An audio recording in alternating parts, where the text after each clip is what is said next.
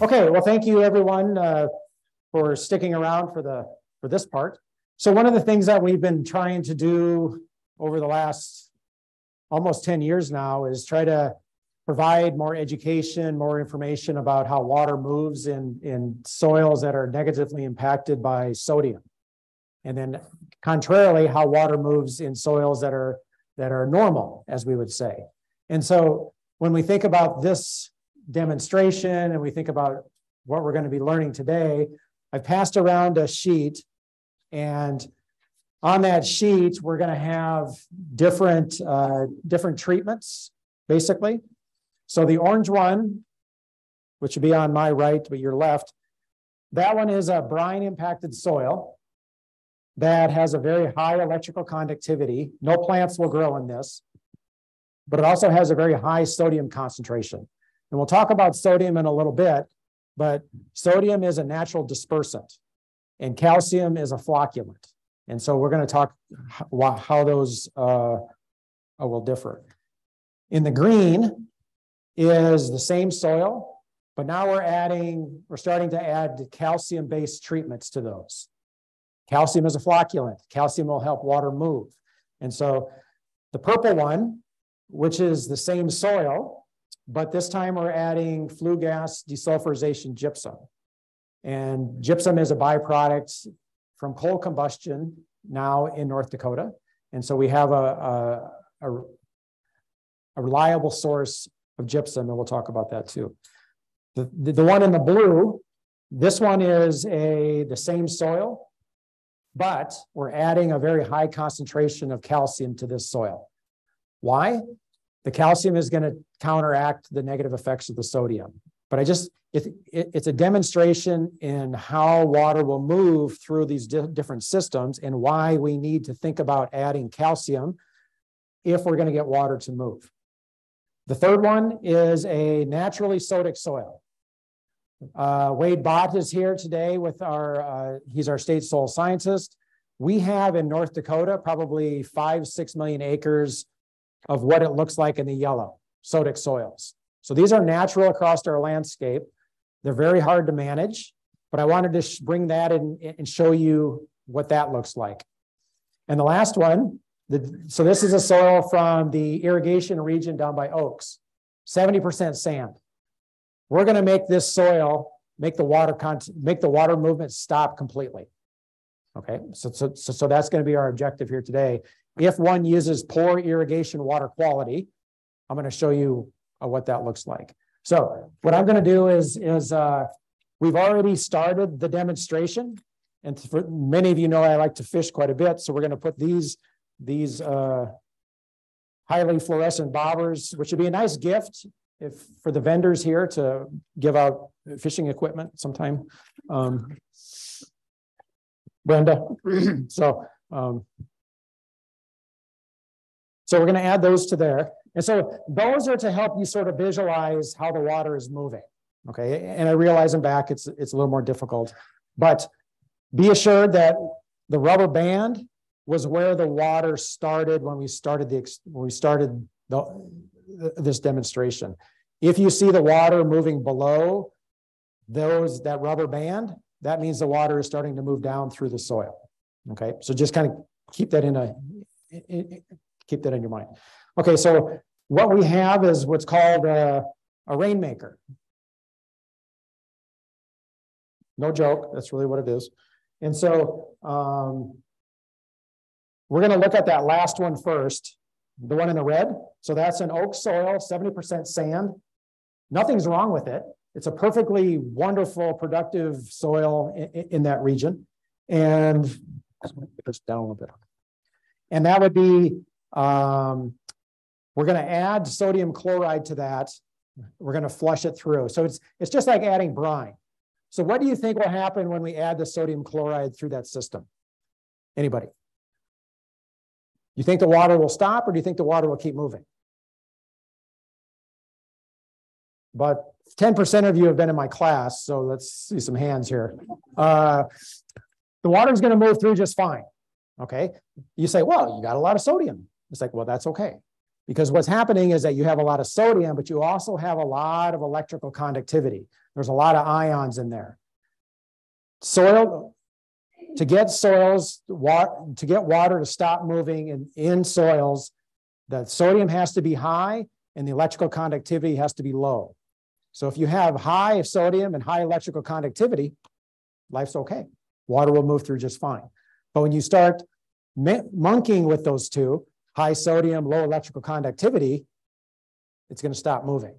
And so we'll go ahead and when I say we, it's usually I have other people do it, but I'll do it myself here. So we got this rainmaker. And part of that reason is to keep the soil from whooshing up really quick. 70% sand.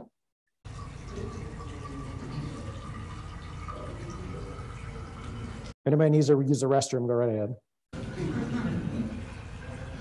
Because I do. All right.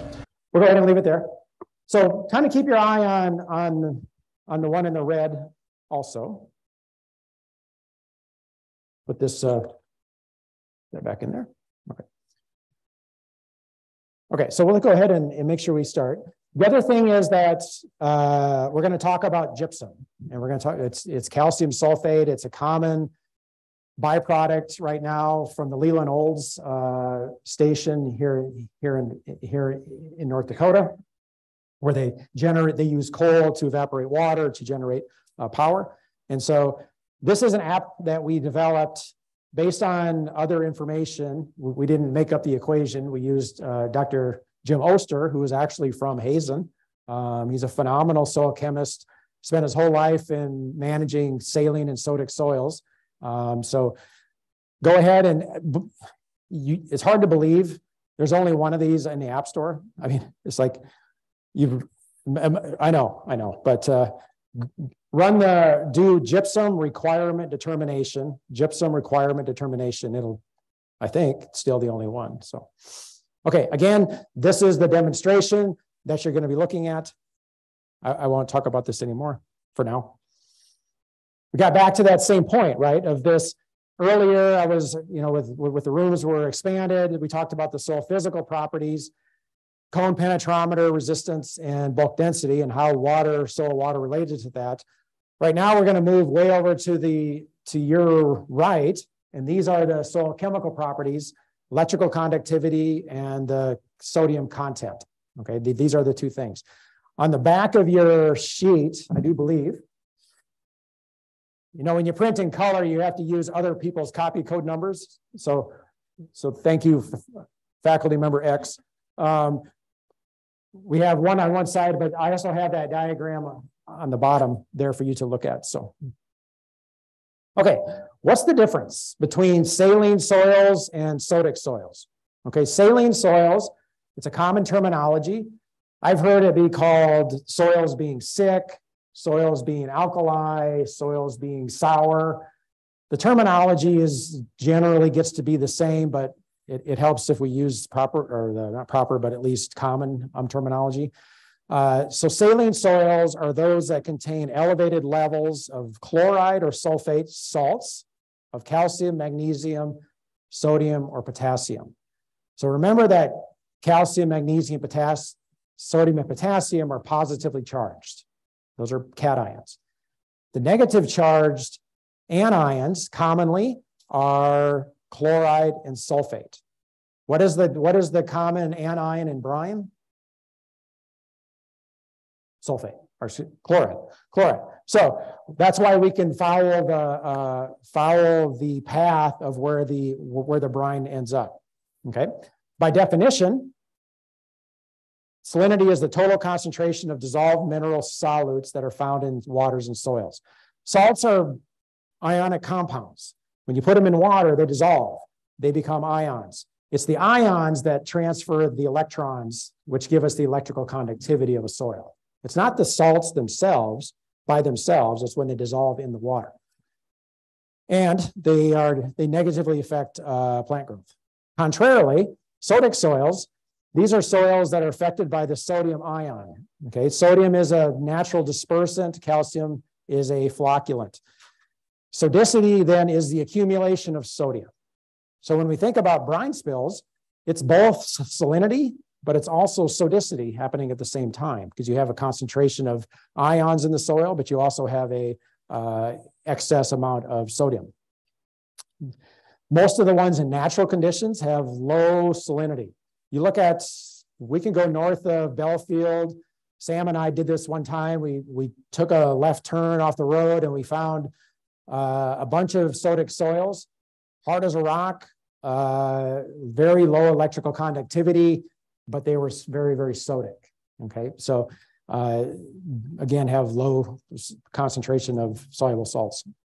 They become hard set, they can crust, they can restrict root penetration, but naturally, when these things get wet, there may not be a bottom to them. You will literally feel like, okay, this is going to stop sometime. Okay, stop. And that's how it normally is.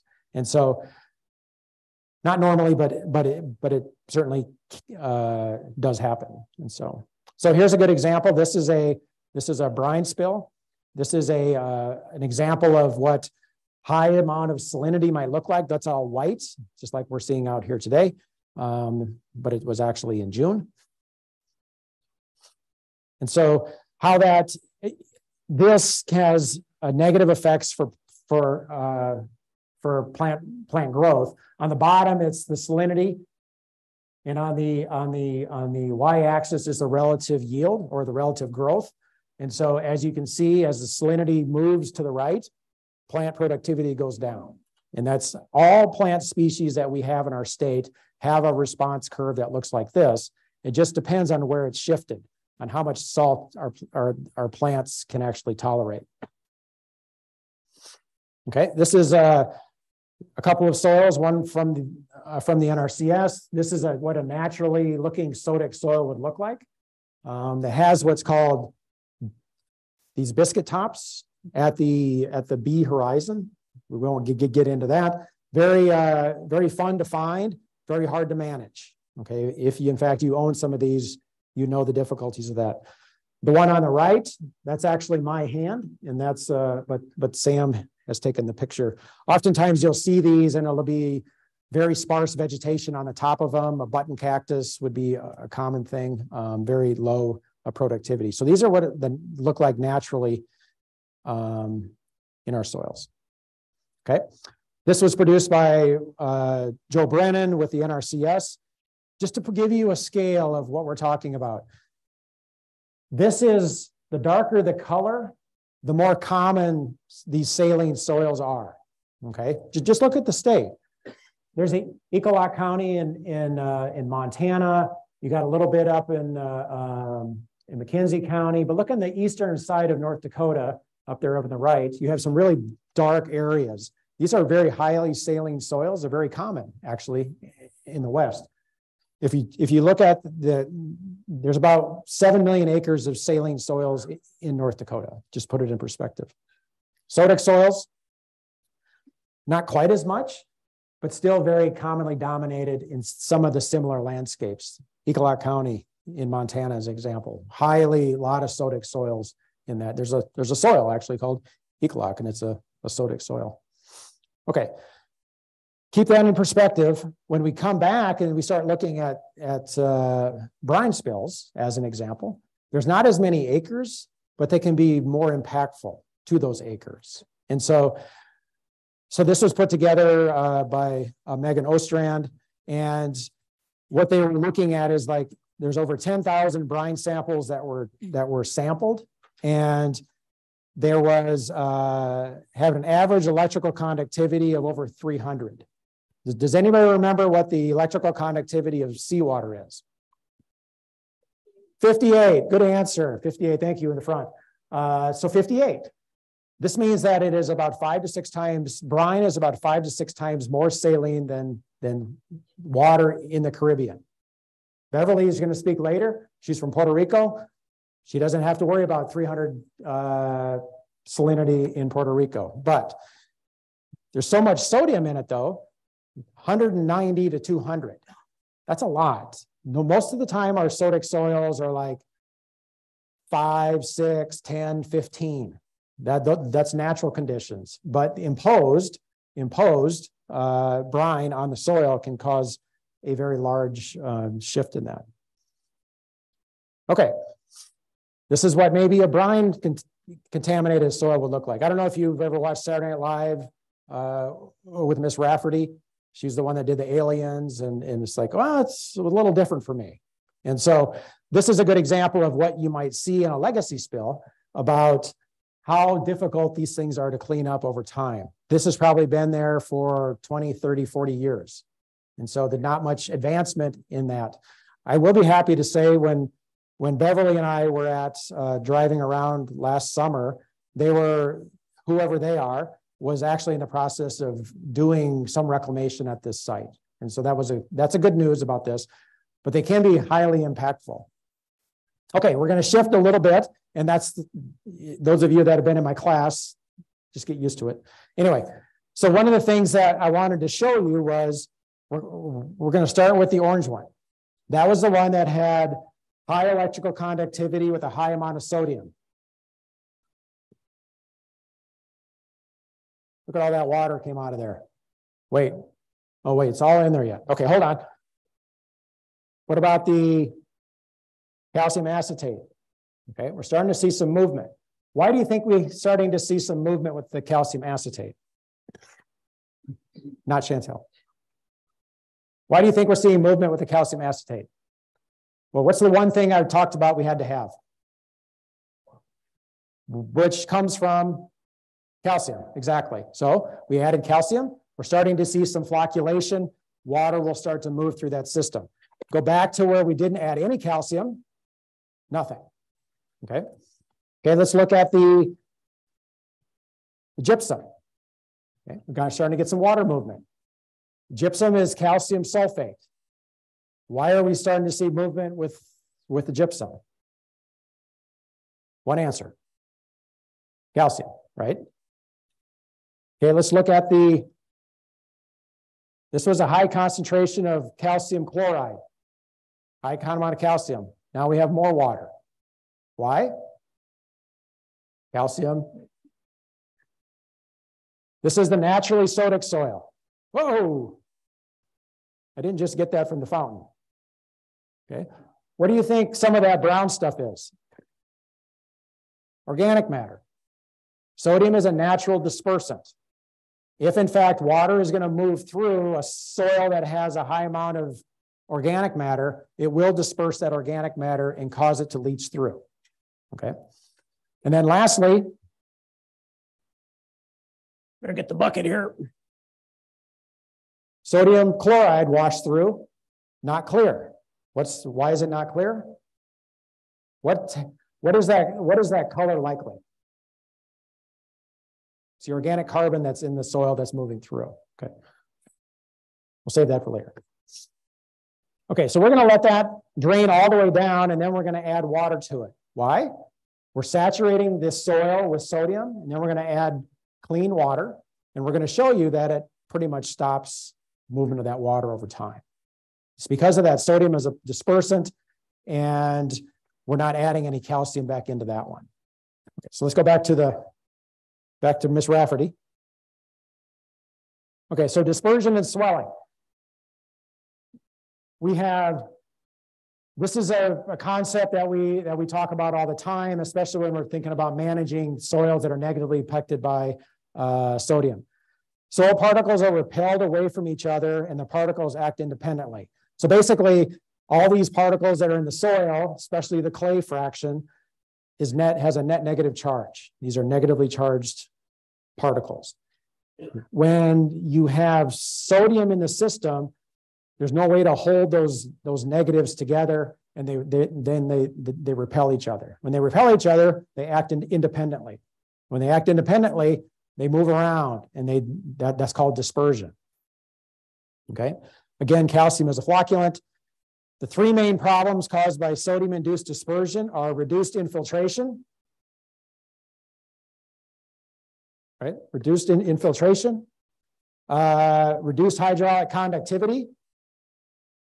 That hasn't moved anywhere, right? Reduced hydraulic conductivity, and surface crusting, which we won't notice here today.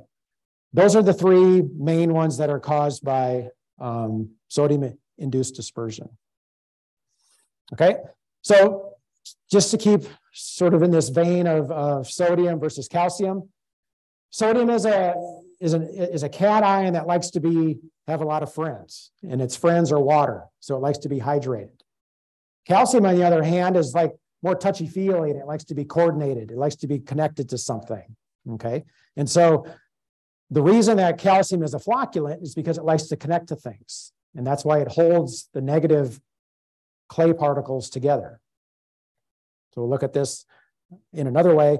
When calcium is present, it does not matter if the electrical conductivity is high or not, it's holding on, okay? Very touchy-feely. Sodium, on the other hand, is because it likes to be hydrated, it can't hold those those negative charges together, and therefore they get further and further apart. More water, more sodium comes in, they get further and further apart. The soil becomes swollen after Thanksgiving, and then the other one is that when they get too far, they get to be dispersed. And so that's when you get major problems, and that's what we're starting to see sort of over here, okay? And we're really going to show it once this concentrated sodium chloride moves through. We're really going to start seeing what that looks like when we add fresh water. Okay, this is it's on your sheet as well. You can kind of think about it. Flocculation, that's good. Water moves through. Swelling, particles tend to get a little bit fatter, and when they get fatter, they kind of close the pores. When they close the pores, the water doesn't move through. The last one is dispersion. You lose all basically soil structure. It's hard to overcome. Swelling you can come back from. Dispersion you cannot. Here's a good example of what swelling looks like. So this was a naturally sodic soil that one of my students was working on. On the y-axis is like how much water the soil can hold, like the maximum amount of water that a soil can hold. And on the bottom is the electrical conductivity. So what do you know about that? What do you know about that graph? Keep in mind you have a reference line, which means that there's nothing wrong with that soil, but this is how much water it can hold. What happens when you decrease the electrical conductivity? What happens to that field capacity water? It goes way up, right? That's the swelling part. There's nothing really wrong with the soil per se. It's just that it has an ability to hold on to more water. And when it holds on to more water, that's where the trafficability becomes the issue. That's when you don't feel like there's any bottom when you're driving through it or you're walking on it. I've seen more large pieces of agricultural equipment get stuck in sodic soils than I ever have ice fishing with snow, okay? Driving on the lakes. It's just one of those things where you look like it's going to be solid, but it's not. Okay, so two main reasons why what I'm going to show you occurs is the sodium concentrations are elevated and the salinity is low. So the one on your left is a sodic soil and the one on the right is not. Let's see if this works. So these are little cubes of soil that we've dropped into water. Notice the one on the left. What happened? Vote again because it's so much fun. This is time lapse over about 10 minutes. So don't think this is in days and days. This is 10 minutes. You can have highly dispersive soils that will disperse very, very quickly. And so, but on the one on the right is the soil that is not dispersive, doesn't have a problem with sodium, is just fine. Okay. And so that gives you some sort of view of what we're looking at in here. Here we have probably a very dispersive soil to begin with. It's not moving. Calcium acetate, we're starting to get water to move through. Same with calcium sulfate. The calcium chloride, at the end of the day, this one's going to win. This one will win. The water will move through the most. This one will stop eventually. This is a naturally sodic soil. It will end up stopping. And so this is our sodium chloride. So I'm going to throw this in there. Put that back. The rainmaker back on. Now start adding water again. So conceptually, what am I doing when I add this water? It's fresh water. Now there's sodium on the soil's exchange sites. But what am I doing with the electrical conductivity when I add this water? Is it going up, staying the same, or going down? Going down. I'm washing the salts or that ions out of the soil. That's what's going to end up causing the soil to swell up and disperse. Here's a good example. You always have to be careful when you send your buddies these kinds of pictures. They don't, they want to know what you're sending.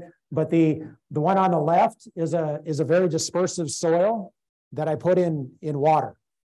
Okay, what happened to it? It dispersed. Very well. The other one, though, same soil, but I put it in a solution of gypsum. What happened to it? Nothing. Why? We added calcium. And we added a little bit of electrical conductivity. The gypsum, when it's in solution, has electrical conductivity of about 2.2. And that keeps the soil from dispersing. And so that's why gypsum is used quite globally, quite commonly. So swelling and dispersion can occur when the percent sodium, and this is a metric that we worked with AgVice to refine, or the sodium absorption ratio is greater than 5 when the electrical conductivity is less than 1. Okay, that's a very tight, narrow window, but it's something that we've been using in our recommendations. So you need to add a source of calcium and need to maintain the electrical conductivity above a minimum threshold. Okay, where do we get this calcium? Well, flue gas desulfurization gypsum, go to the Leland Old Station, they have piles of it. Okay, what they're doing is that when the Clean Air Act came, coal plants had to scrub the sulfur out of the stack. Well, in many parts of the United States, they converted that sulfur into gypsum. Oftentimes in other parts of the country, you'll have a gypsum wallboard plant right next to a coal plant. Why? They're using that gypsum then to make the wallboard. Okay, we don't do that here. But that is fairly common. The pros of gypsum, locally produced. Put that stamp on it. You can sell it at the farmer's market.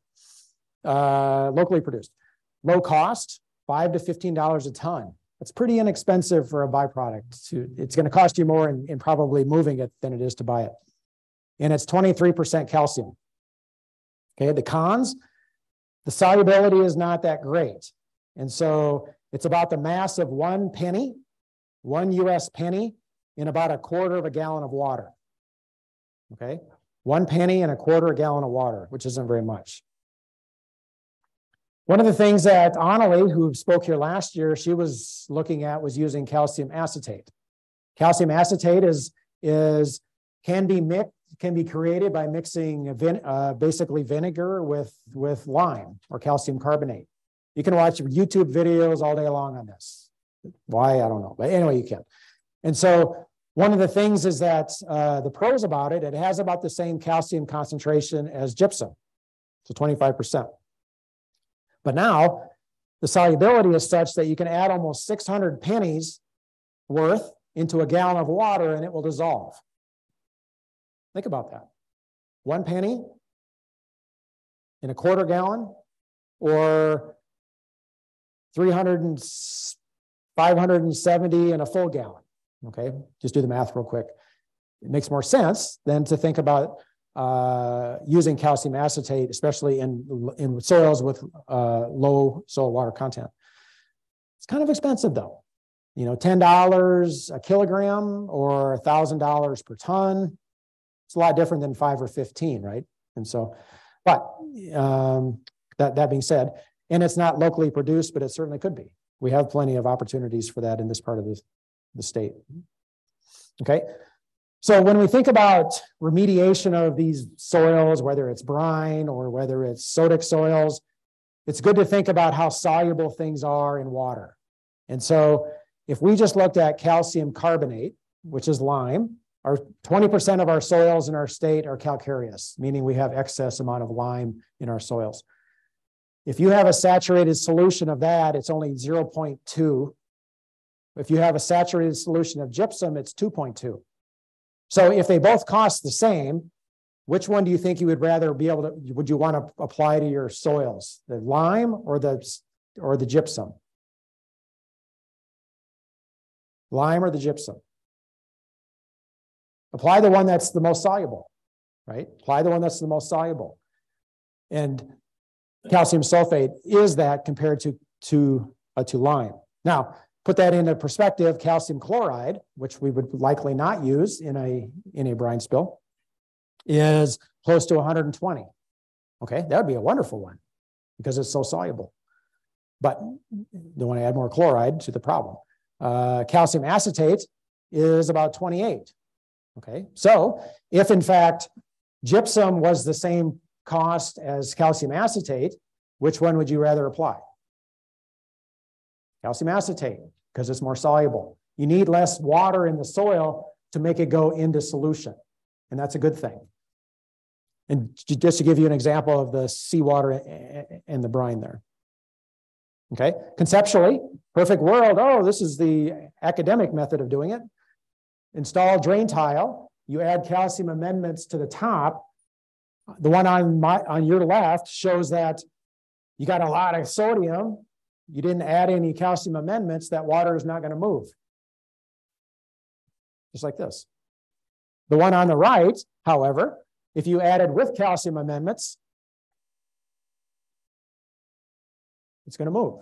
So conceptually, if you would have something underneath here, ooh, this is drain tile, then you could collect the leachate and take that to an offsite transport.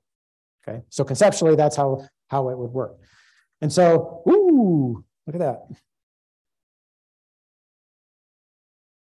That's organic matter that's being dispersed from that soil. Not necessarily what you want to see, but it does stain things pretty well. Go back to the gypsum, get some water movement. This is the calcium chloride, a lot more water movement. This one is starting to stop or proceeding to stop. This is the one that was the yellow or was the naturally occurring sodic soil.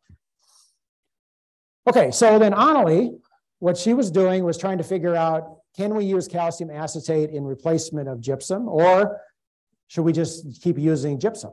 And so what I want to show you today is the graph that she got from her research, which is today's demo soil. That's these first four right here. That's the what she used for her research.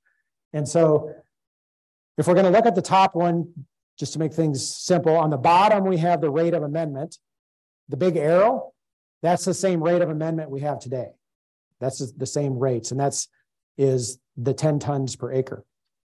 And so each of the bars that you see is pelletized gypsum, flue gas gypsum, or calcium acetate.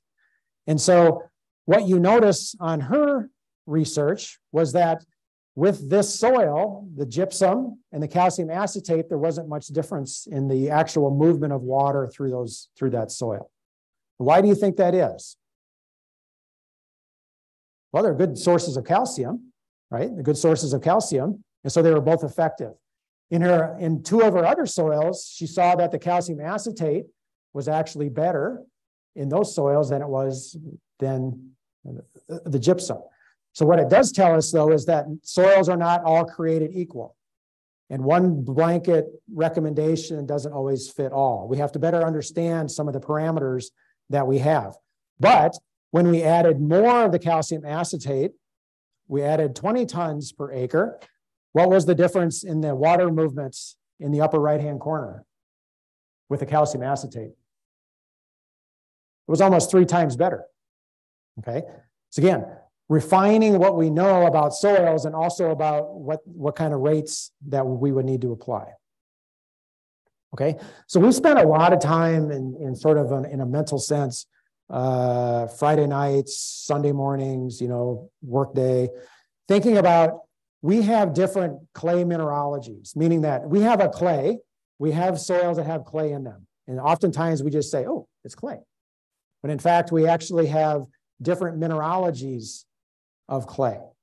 And so what that means, though, is that we have soils like smectite or montmorillonite that will expand when they get wet. Anybody ever use bentonite? Why do we use bentonite? It expands, right? Water movement basically stops. That's the type of soils often we have in our state. We have a lot of swelling soils. But we also tend to have soils that are non-expanding or non-swelling. These add water, they don't do anything. They don't expand at all. So conceptually, do you think applying 10 tons of a calcium amendment would work for both of those? No. One of them, because of the way that it's expanding, has more of ability to disperse and swell than it does the other one, which doesn't expand or disperse. Okay.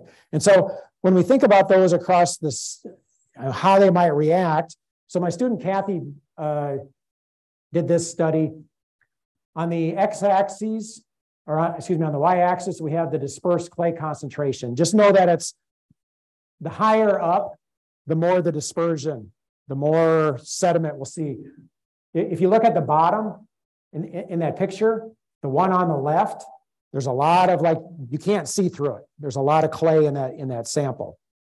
As you move to the right, though, on that picture, you can see through it. That means there's not much clay that's being dispersed in that sample. That follows what we're seeing with the figure. On the bottom, we have electrical conductivity. And again, on the y-axis, we have dispersed clay. And we have three different types of clay that are common in our state. We got montmorillonite or smectite. We have illite, and we have our kaolinite that I just showed you.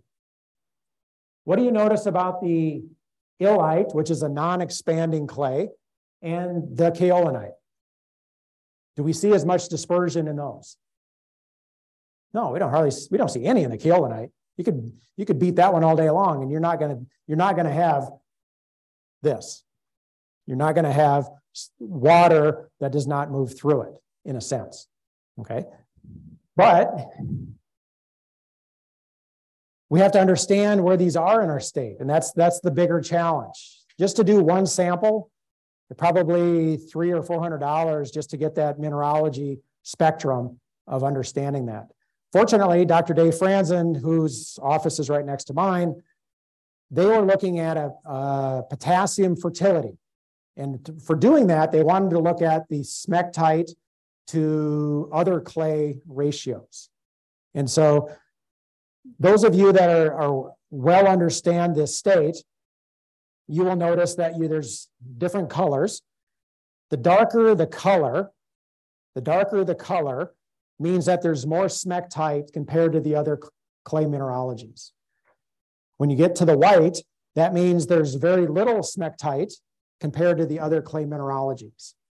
Okay, so if I asked you, if you go up to Botno in the white area, do you think we'll have as much problem with dispersion and swelling compared to where we might be north of Williston? Remember, the non-expandings do not necessarily swell and disperse very well. The expanding ones do. So would you expect more swelling and dispersion with the soils from Botno than you would from Williston? We would expect less swelling and dispersion from the soils from Botno because we have less smectite in them. And if we look at those arrows, we can see this is the quantitative data. That arrow shows us that we only have 7% of the clay fraction is smectite. That's not very much.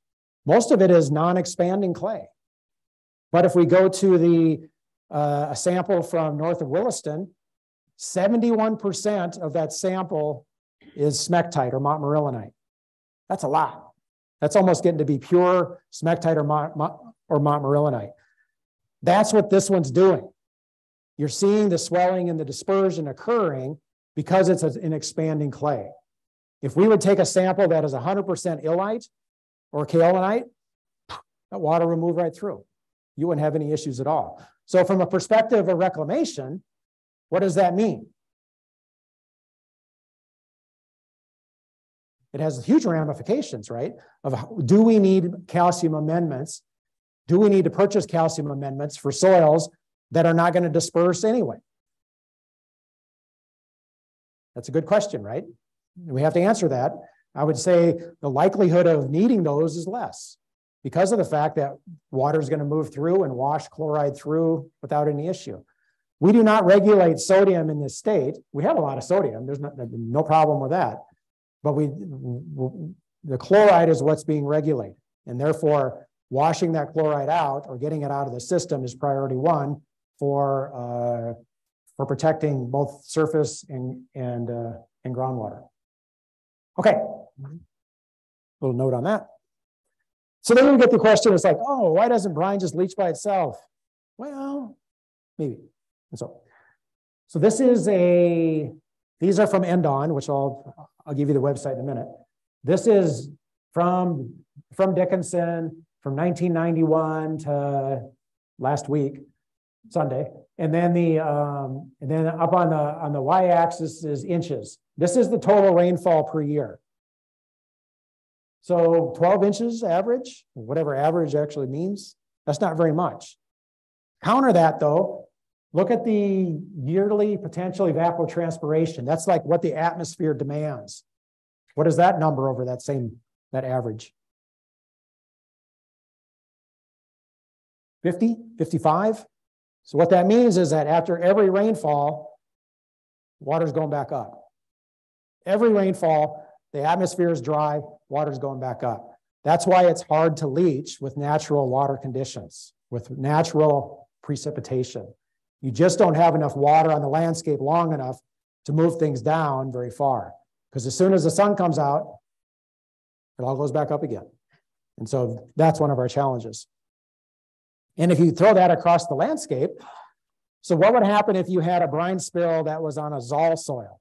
Don't worry about the name, just look at the landscape position. If you had a 1-inch rainfall event, how much infiltration do you think you'll get on a slope like that? Not very much. It would if it's over 48 hours. But how many times out here do you have a rainfall that lasts more than 15, 20 minutes that's not violent, right? You get a lot of that, except in the spring. And so landscape position makes a big difference on how much water you can expect to move through those soils, which in fact, using natural conditions to then move brine down further into the profile where it can be collected with tile drainage or some other methods. Okay, so where do we get all this water? Well, let's take a look. Slow and steady rainfall. Spring rains are phenomenal. They're much more steady.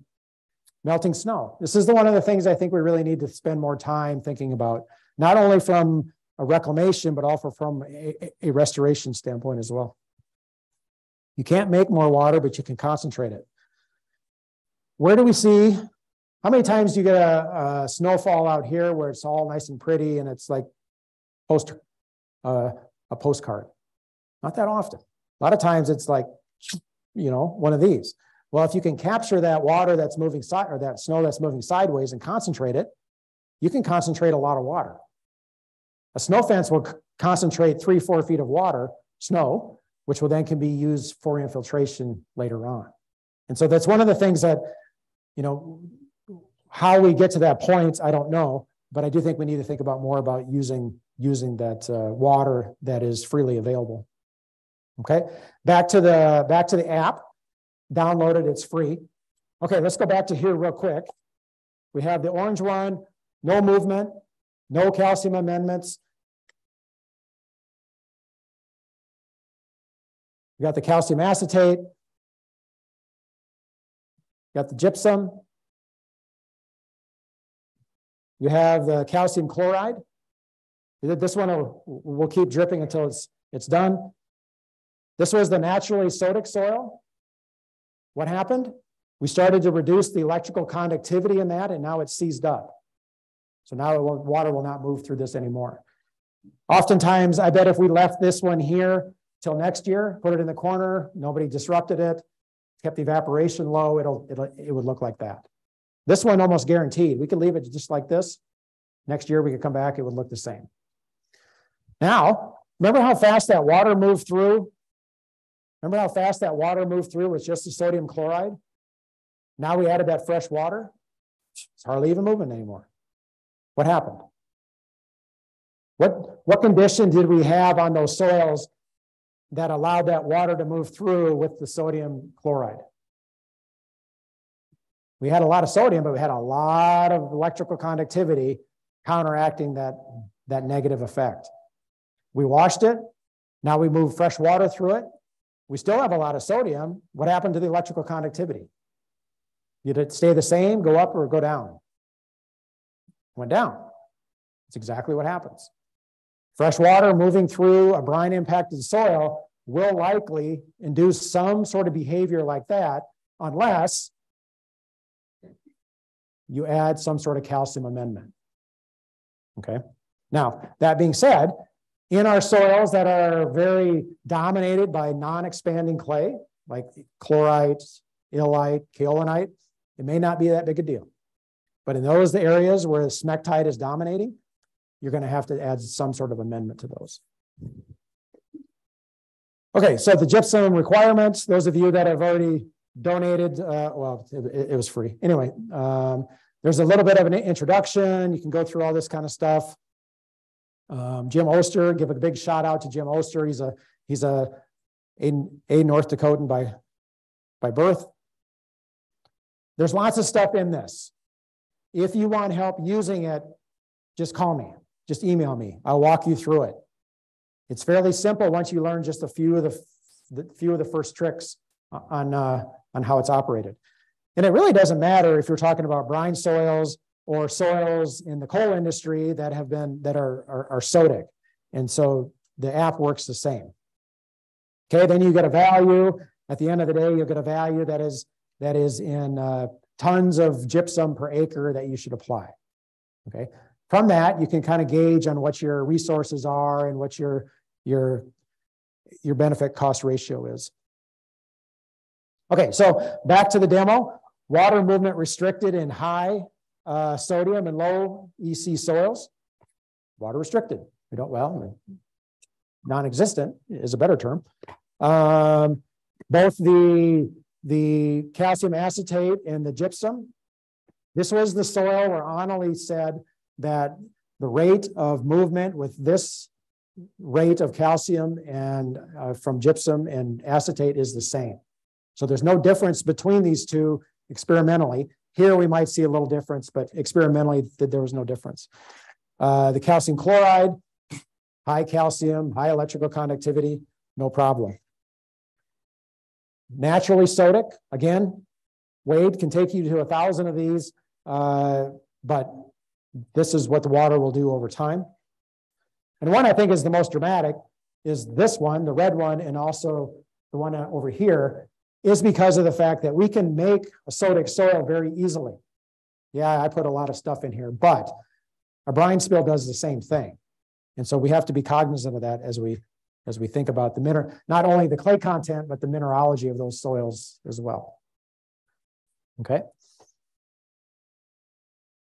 So moving forward, I do think that we can probably do a better job of understanding different water sources. Like we're using water that's, from the tap, pretty pure water. But what if we get water that's a little different, like from the White Earth River or from a different source that has more electrical conductivity to it? We might not have to apply as much gypsum if in fact the water is already of poorer quality. Okay. So it might be something to look at as we start to assess movement of water through these soils. Because I suspect the purchased water that you might get at Tioga or other places is probably a little bit more pure. And so you might have to think about how that versus the White Earth River water might react. Okay, I just want to reiterate the fact that mineralogy is going to be a big driver in the movement of this water. The one on the right is the Montmorillonite. That's what we're having right here. That's what we have right here. However, if we have a soil that has more non-expanding, like kaolinite or illite, I think that water will move through fairly quickly. We don't see much negative impact when the clay mineralogy is non-expanding. So I think that's, we can do a better job in looking at those. Okay, calcium acetate. Where do we find those sources at? Harold and I, Harold Rhodes, who's going to be speaking later, we've had conversations about calcium acetate and calcium magnesium acetate as an example. Calcium magnesium acetate is a deicer. In cities and states where chloride is a major water quality concern, they use calcium magnesium acetate. Why? There's no chloride in it. It's effective, but there's no chloride in it. So that's one of the things that we are going to be further looking at.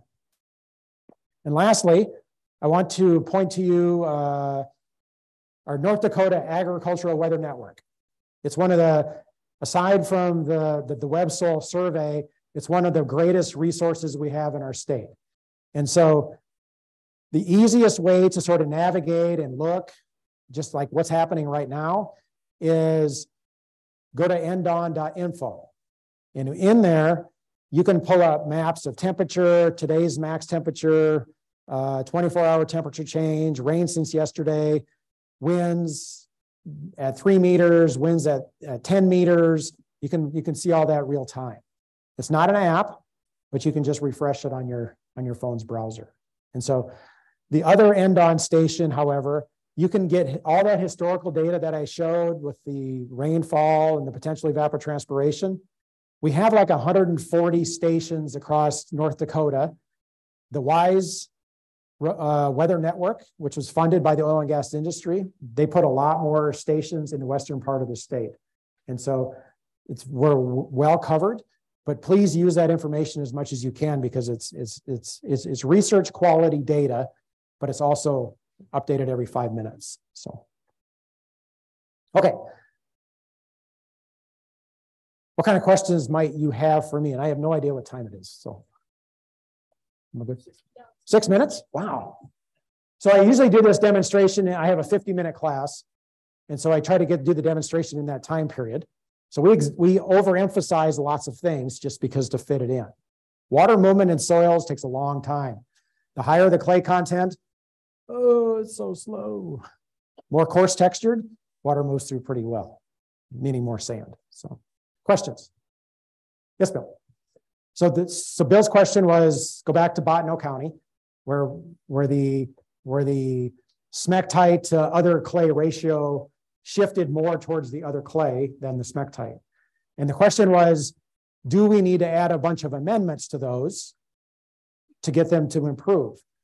My feeling is, based on and we'd have to do a little bit more, but if you have an area with a lot of non-expanding clay, washing with water might be as beneficial as adding a bunch of calcium, at least on the front end. So now getting the water and collecting the water is always the issue, right?